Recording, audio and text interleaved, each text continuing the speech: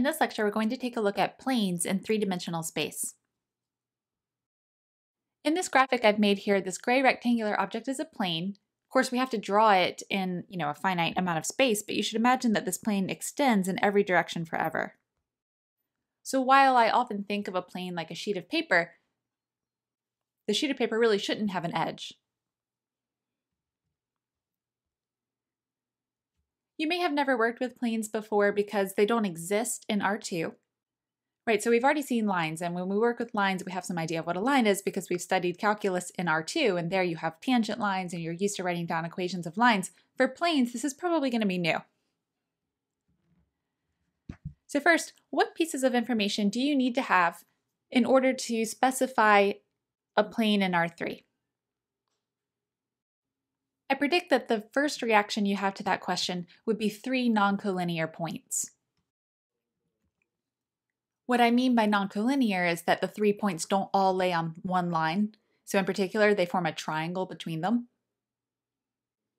If you hold up, say, 3 fingers, 2 on your left hand, 1 on your right hand, and imagine the fingertips as 3 points in space, if you kind of rotate them around you, you'll realize that no matter how you configure your fingers, as long as they're forming a triangle, there's exactly one plane that they determine. The set of information that's going to be most important in this lecture is 1 point on the plane, so a known point, and an orthogonal direction.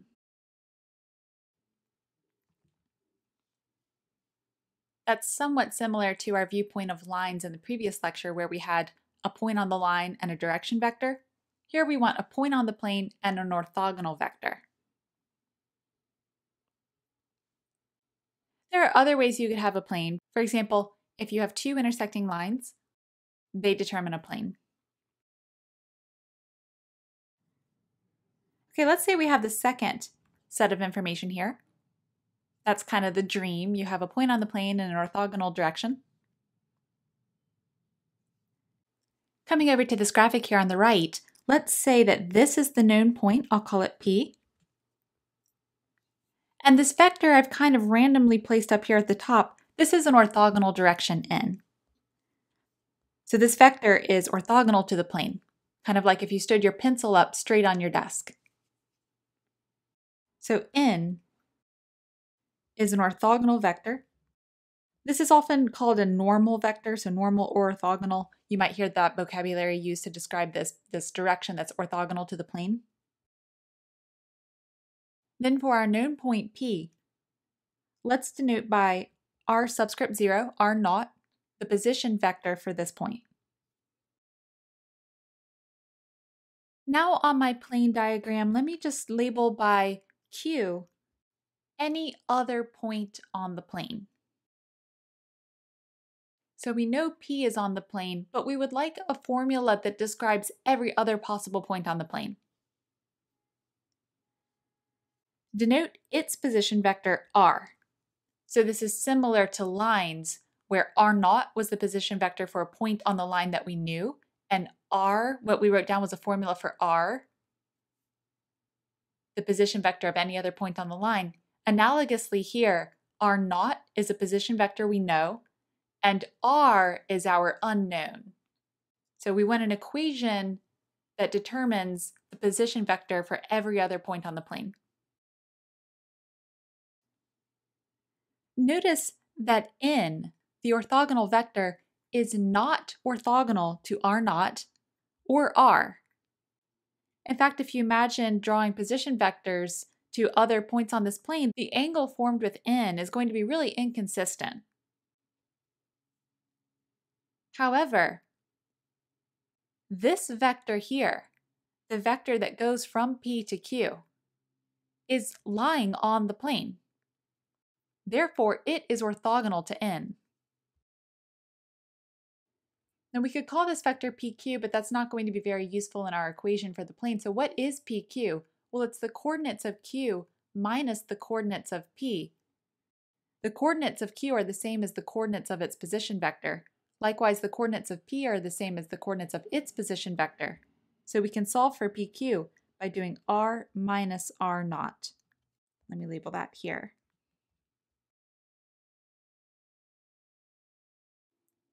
And you can check the vector sum here. So r naught from tail to head, that's where P is located, r naught plus r minus r naught, so you put the tail of r minus r naught there, sends you to Q, as does r. So in other words, r naught plus r minus r naught equals r. So the vector sum works out.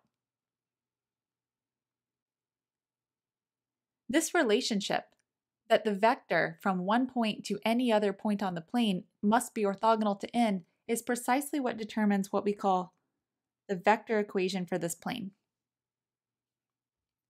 This is an equation students sometimes struggle with because it's written with a dot product and it doesn't feel like a formula in the same way that, say, perhaps the equation of a line did. But this is our vector description of the plane. It's the formula for this plane. The idea behind this equation is any point with position vector r, which makes the dot product n dot r minus r naught equal to 0 must lie on the plane. And conversely, if you lie on the plane, you make that dot product 0. I don't want to get too sidetracked, but imagine that this point here is kind of above the plane. So imagine I've gone almost straight up from P, and I draw the equivalent of r minus r naught. In other words, let's say this is some point u, and here I'm drawing the vector from P to u. This vector is not perpendicular to n, so it wouldn't make that equation true.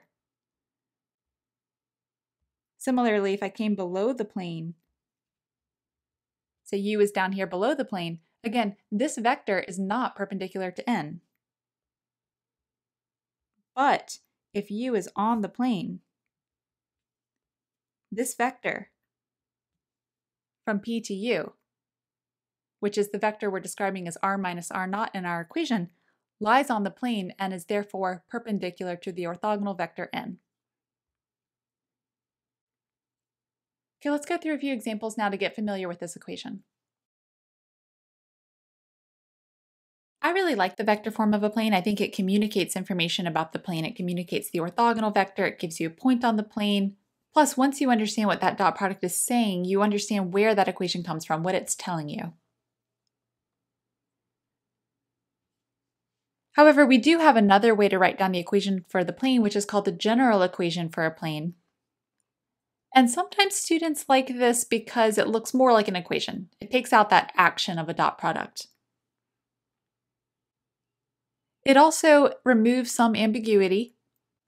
Before we talk about that though, let's go ahead and see how to convert this vector equation for a plane into the general form. And then I'll also go ahead and graph this plane. At least I'll give the best picture I can based on the equation.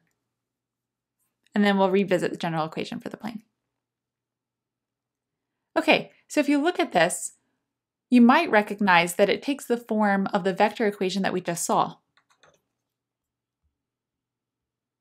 In particular, -4, 2, 1, this is the orthogonal vector n. The vector xyz here is a vector of unknown coordinates. This represents r in the previous form of the equation. So this is the position vector r, or the position vector xyz, where you're writing it out in component form for any point on the plane. And then the vector 1, 2, 3 is the position vector for a known point on the plane. So this tells us that the point 1, 2, 3 lies on the plane. If someone hands me an orthogonal vector to the plane and a point, this is what I would in this form. But notice here we have some actions. We have a vector subtraction, we have a dot product. We can go ahead and do those actions in order to convert from this form to the general form. Okay, so the first thing I'll do is the vector subtraction. So let me leave n as it is, and then we're going to have a dot product with the vector x minus 1, y minus 2, z minus 3. This dot product is still equal to 0. Now let's actually do the dot product. So it's the product of the first coordinates, -4 times x minus 1, plus the product of the second coordinate, so 2 times y minus 2, plus 1 times z minus 3. This dot product still equals 0. Now we can just distribute, so negative 4x plus 4 plus 2y minus 4 plus z minus 3 equals 0. Let's see, I can cancel out. I have a plus 4 and a minus 4. We have negative 4x plus 2y plus z, and then let me put that 3 on the other side. This is the general form. So negative 4 is playing the role of the coefficient a when you compare with the equation I wrote at the top. 2 is b, 1 is c, and then 3 on the right-hand side, this is d. Notice negative 4, 2, 1, those coefficients on the left-hand side is the orthogonal vector. So what that tells us is if we have the general equation for a plane, the coefficients a, b, and c give us the coefficients for an orthogonal vector. Okay, let me try to graph this. It's not going to be a great picture, but let me show you one approach. So I start with my axes, which satisfy the right-hand rule, so x, y, and z. From the general form, it's easy to find the intercepts for each of these axes. I like the x-intercept the least because of the negative sign, so let me actually work right to left here. To find where this plane intercepts the z-axis, set x and y to 0, and you get z equals 3. Actually, let me rewrite this equation at the top just without all the notation. So negative 4x plus 2y plus z equals 3. Set x and y to be 0. Tells you the z-intercept is 3. Okay, so if this is 3, our plane passes through this point. Similarly, if I set x and z to be 0, our y-intercept is 2/3. Okay, this picture is not going to be to scale. I'm just going to say that this is the point 2/3 on the y-axis. And then again, this picture is not going to be great now because I'm going to have an x-intercept which is negative, but if I set y and z to be 0, our x-intercept is negative 3/4. Okay, so let me extend the x-axis like that. And then let's say, again, not to scale, just so the picture has some depth to it, but my x-intercept is negative 3/4. Rule of thumb when you're sketching pictures in R3 is perhaps it's not exactly to scale, and that's why we label. Okay, so this plane goes on forever. But if you have 3 intercepts, if the plane intersects all of the axes, then you can give kind of an accurate slice of this plane, or an accurate subset of the plane, as it passes through one of the octants. Okay, so this triangular region is how this plane passes through that octant. Okay, you can kind of imagine that the plane sort of goes like this.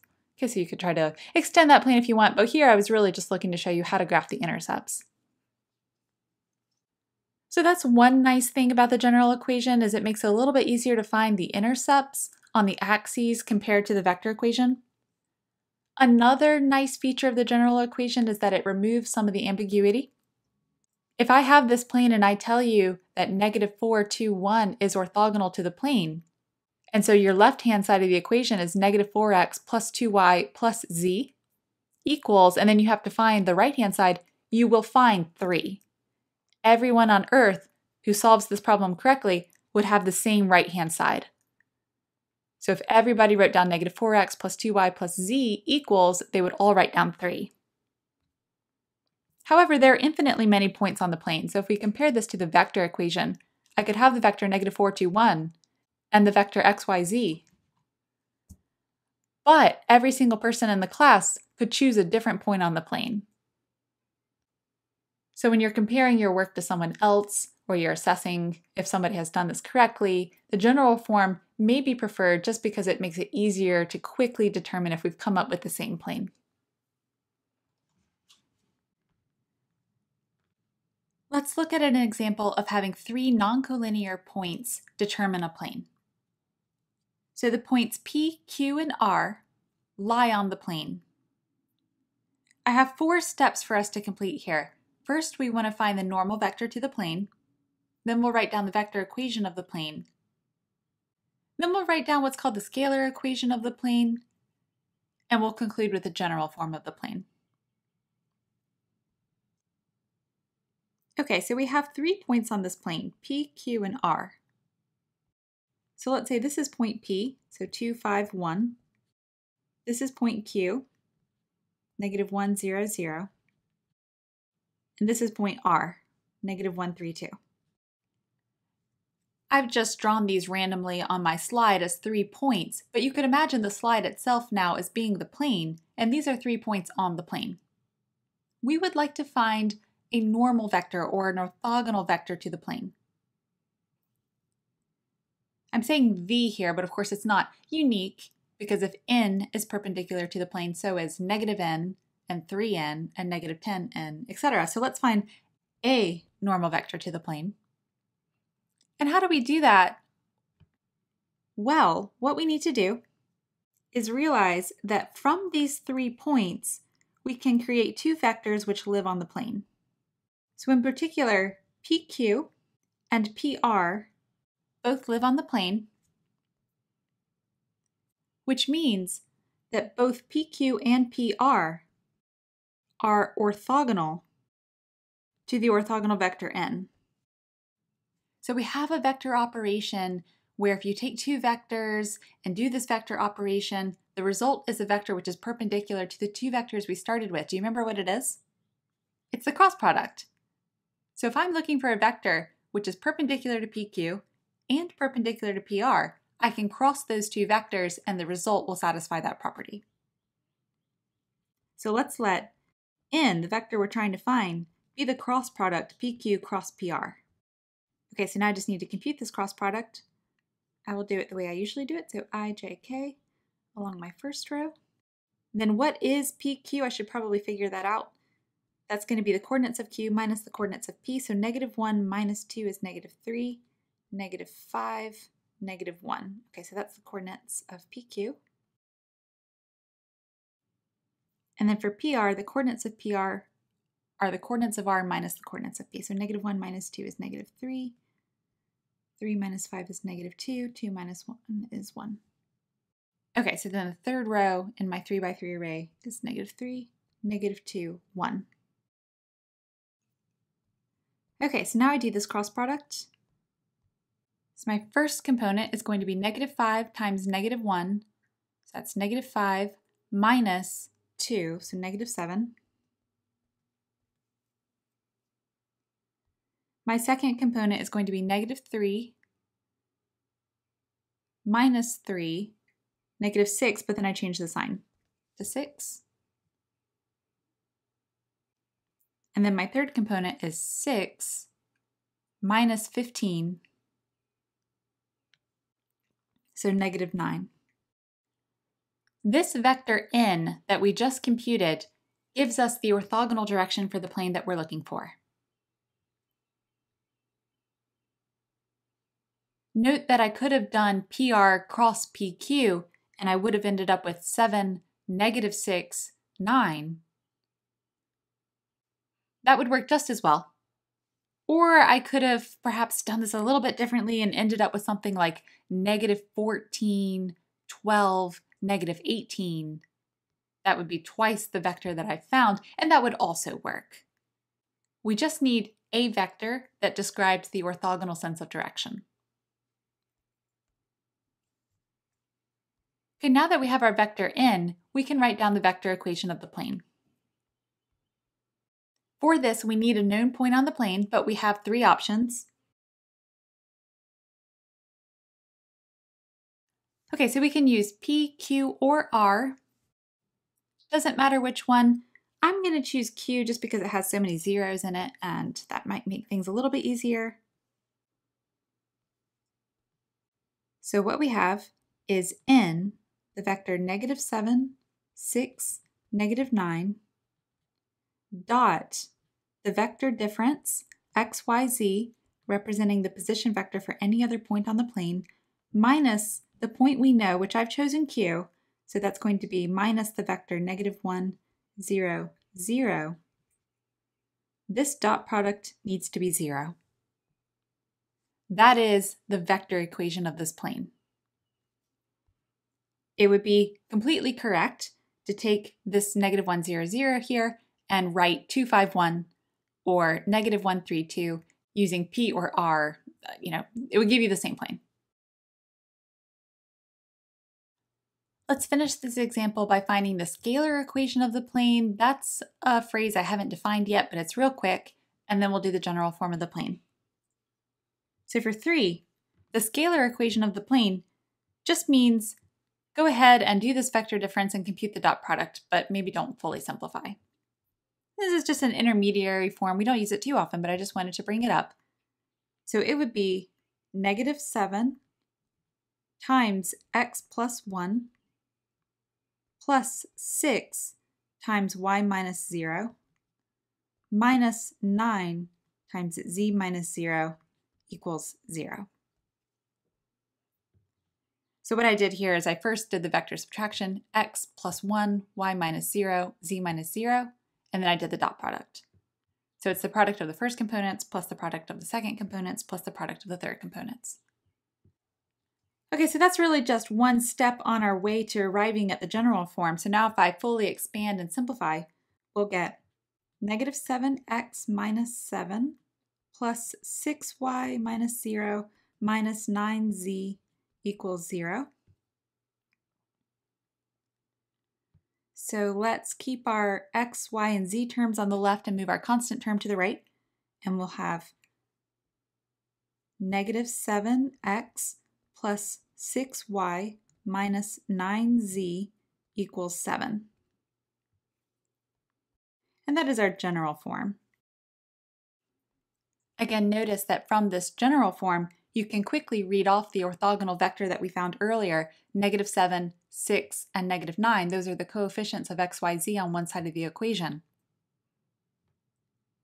What's true also about the general form is if I took the points P, Q, and R and plugged them in one at a time, it would return a true statement. So you can check that -7 times 2, that's the x-coordinate of P, plus 6 times 5, that's the y-coordinate of P, minus 9 times 1, that's the z-coordinate of P, equals, let's see, that's -14 minus 9 is -23, plus 30 is going to give me 7, as expected. And same thing if I plug in the x, y, z components of Q. On the left-hand side, I would also get 7, and ditto for R. In fact, that gives you a quick way of going directly to the general form and bypassing the vector equation. If you have the orthogonal vector, go ahead and write down the left-hand side, and then just plug in the point you know. So once I had my orthogonal vector, -7, 6, -9, I can write down this left-hand side, and then just plug in P as I did here to immediately tell me that the right-hand side is 7.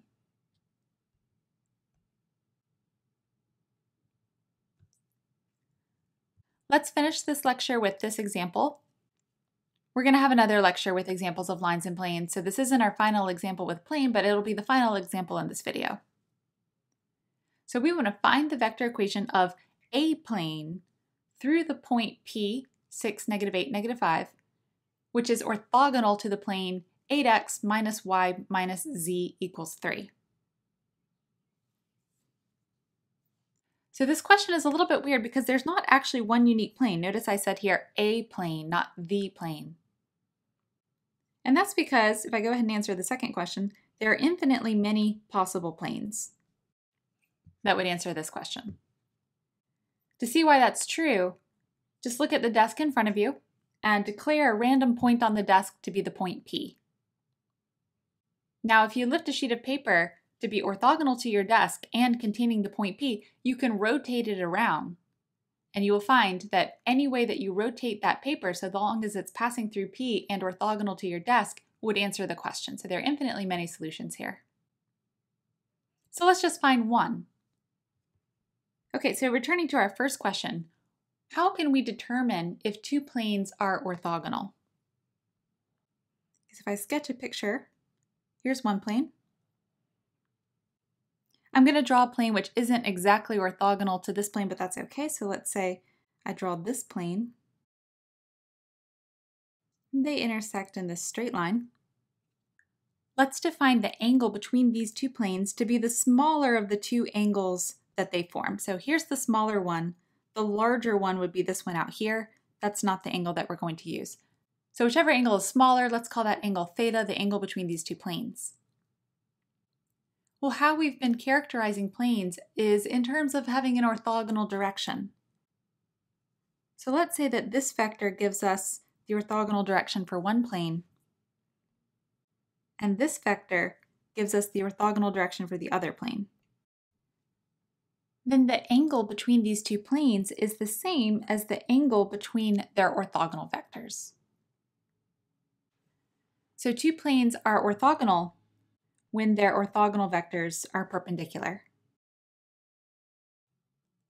So what we want now is to find the vector equation of a plane containing the known point 6, -8, -5, whose normal vector, whose orthogonal vector, is perpendicular to the orthogonal vector for the plane 8x minus y minus z equals 3.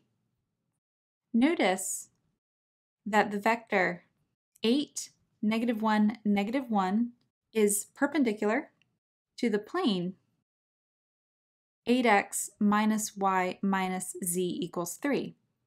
To get that vector, I just read the coefficients off of the left-hand side, so 8, -1, -1. So we need a vector n, which is perpendicular to the vector 8, -1, -1. If I come over to my picture, it's like we can think of this blue vector here as 8, -1, -1. And what we're looking for is this vector n. How do you find a vector which is perpendicular to another vector? You just need to find a vector whose dot product with that vector is 0. So any non-zero vector which satisfies that n dot 8, -1, -1 equals 0 will work.